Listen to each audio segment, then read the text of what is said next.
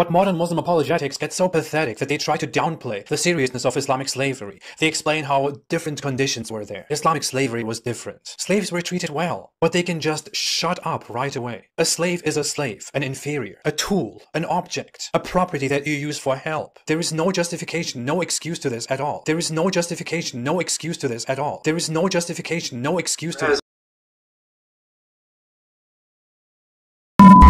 Whereas I completely agree that slavery is an essential part of human history. For example, you would think that that I will come with one of these typical imbecile objections and imbecile objections and imbecile objections and imbecile objections. People think, oh, slavery is evil. How dare people enslave people in history? How dare the Confederates do this and Muhammad do this and that? No, I don't think like that at all. I think that slavery is completely historically, logically justified.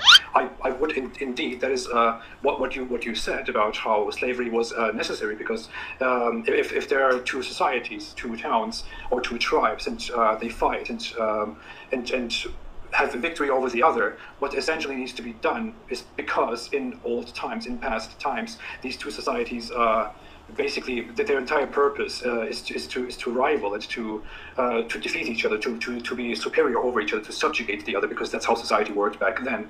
It was completely normal, completely logical to enslave the defeated side, because if you don't enslave them, if you just let them go and take their stuff, they will eventually come back and take your stuff from you and probably enslave you or massacre you.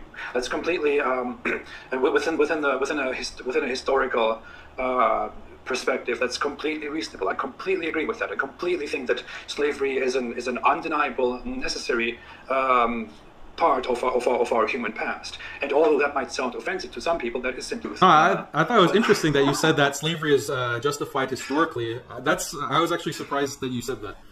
So because most people will bring up, well, the Prophet Muhammad had slaves. I'm honest. I don't know how much you follow, but I'm saying everything as it is about Islam. I'm not here to lie. The truth is as problematic as it's. But when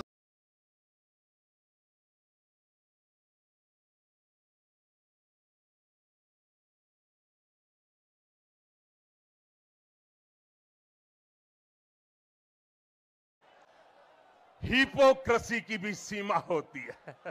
You're finished. You're finished. You're finished. Wallahi, you're finished.